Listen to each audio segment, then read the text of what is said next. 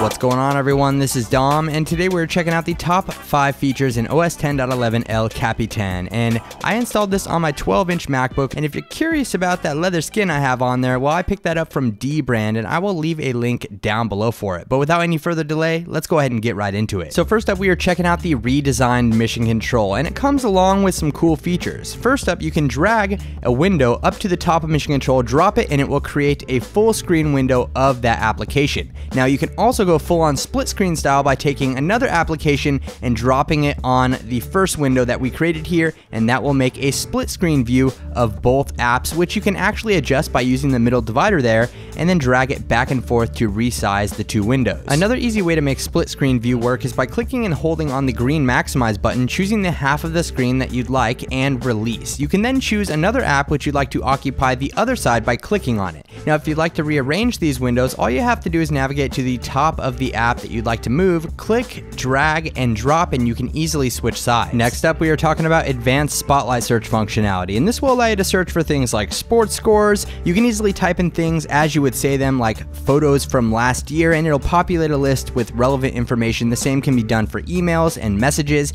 and you can even just search for weather by typing in weather. Along with that, spotlight search is now resizable, and you can move it around the screen. Next up, we are talking about pinned tabs in Safari, and this is exactly the same as it works in Chrome, but it will allow you to save the state of a page to access at a later time. And all you have to do is click and drag on the title bar up there, bring it over to the left, and it'll create this small little icon which can be accessed at any time, even if you close and reopen Safari. So this is a nice way to keep your favorite websites open, running, and easily accessible. Safari in OS X will also let you mute individual tabs by clicking on the little volume icon on each tab, or you can mute all other tabs by clicking on the volume icon located on the right side of the address bar. Finally, we're taking a look at the expanded functionality within the Notes app, and there's a lot going on here. And first up, we finally have rich text editing capabilities by using the menu at the top there, so you can change to a title or a heading or body, and you can easily create checklists by highlighting individual items, selecting the format menu, and then clicking on checklist just as you can in iOS 9. And be sure to check out my iOS 9 video linked below. But that's not it. You can actually add photos within the Notes app now as well by clicking on the photo icon,